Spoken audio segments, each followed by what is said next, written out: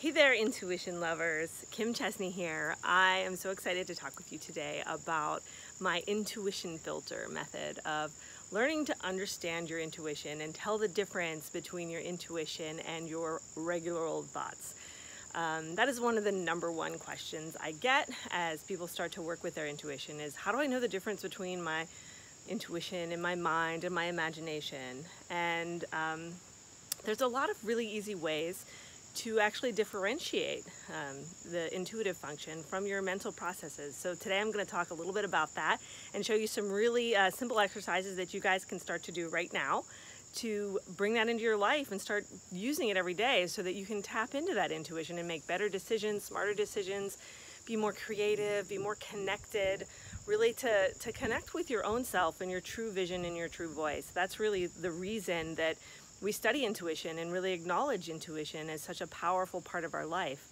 It's that connection to our inner true self and that guidance that comes from a higher place, a place that our mind can't always access. So it's a real place, and it's a very normal, natural part of our human wiring. It's just the way we're built. There's part of us that has access on a quantum level to the information that, maybe we don't see in our immediate sensory areas. So, but that's another video.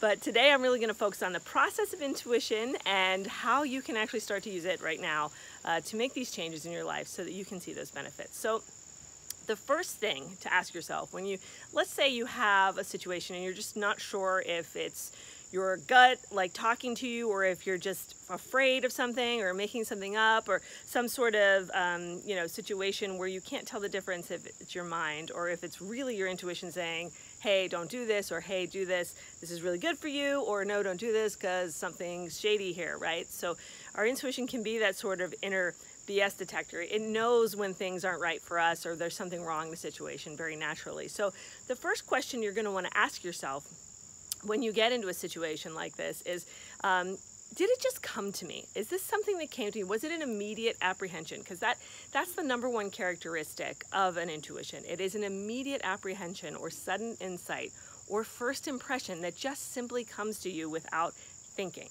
So that's the key right there. There's no thinking involved. If you catch yourself trying to figure something out or thinking something through, then you can be pretty sure that it's not your intuition, because there's no thinking that goes involved in intuition. Intuition is like anti-thinking. It's like Eckhart Tolle says, when you get into that place of inner stillness, it speaks. What speaks to you is your intuition. So getting to that place of inner peace and quiet is the best place to hear your intuition, in meditation or in the shower, when you're driving in your car, when your mind isn't going a million directions or overwhelmed with tons of information. So when you get into that place and the stillness speaks, what is it saying to you? What pops into your head? What do you simply receive? Right? If it's something that you passively received and it just came to you, right? Those are genuine qualities of an intuition. So you can scratch that off your list. If you're thinking, if you're overthinking, it's not intuition, right? But if it's something that came to you, there's a good chance it could be. So then we take it to the next step of the filter, which is, do you have a knowing feeling, right? So we talk about there's no mind involved, but there's also no emotions involved. There's only a feeling insofar as it's a knowing feeling. You just have a knowing feeling that something's not right, or you just have a knowing feeling that you should take a job.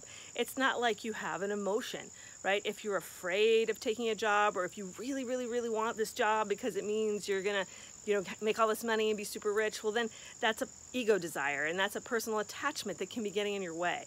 So all these things clog genuine intuition. Real intuition has to be approached from a place of non-attachment, a neutral place where you're able to see the truth, not the truth that you want, right? So really tuning into that place that's not attached, and where there are no emotions or desires or fears. If you're in a place like that, in that kind of still, quiet place of knowing, then there's a good chance that it's a genuine intuition. So that's the second quality to look for when you're testing out your intuition. The third is to check yourself. Now, we always talk about a gut check. Well, in this particular situation, you want to ask yourself, is this intuition related to my personal truth?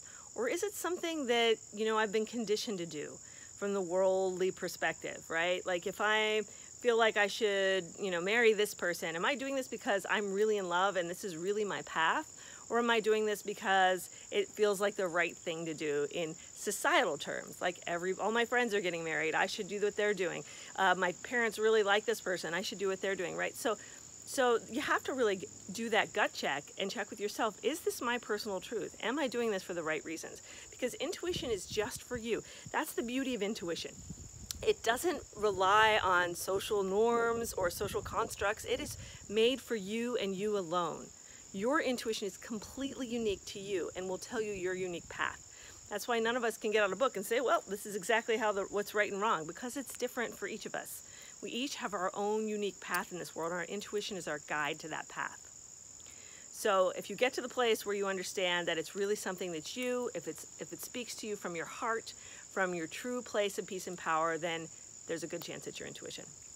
And finally, and this is really the kicker, if your intuition persists, you have to ask yourself, is it staying? Is it holding? Am I getting the same message over and over again? Because intuition doesn't change.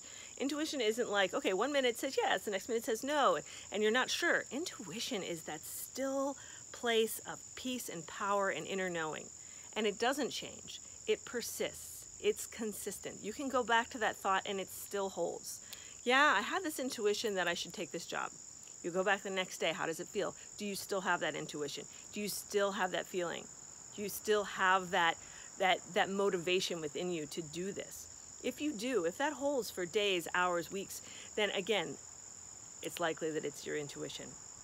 So these are all really simple ways, simple little checklists that you can do to kind of assess your intuitive impressions and see if they're genuine.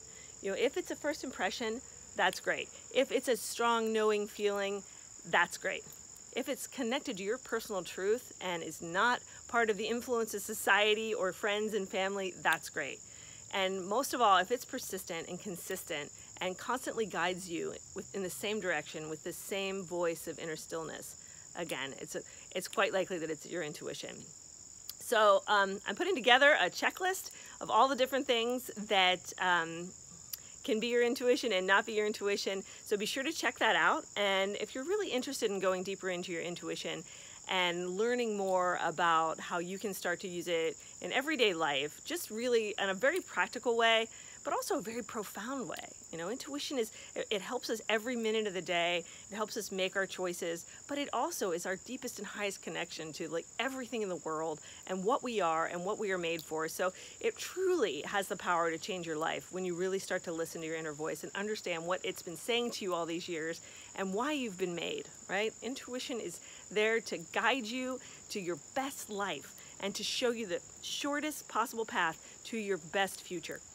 So if you're really ready to do that and be there and step into your power, intuition is the key. Creating a culture of this insightfulness in your life to complement our mindfulness, to complement our spiritual practice, to complement our work and our parenting and our relationships. That's what intuition is all about. So that's what we teach at Intuition Lab. We have weekly online development courses. We have immersive online programs. We have destination retreats all over the world. We are currently enrolling now, and we're also waitlisting for a bunch of really awesome future classes. So I invite you to join us. Check it out. You can get our free starter kit right now. You can download that at no cost. It has an amazing, it's a 3-step program to ignite your intuition and get all these intuitive juices flowing and help you get into that headspace where you really can hear your inner voice and understand what it's saying to you. So thanks for listening. I've had a great time talking with you today, and always remember, to your own higher self, be true. Mwah.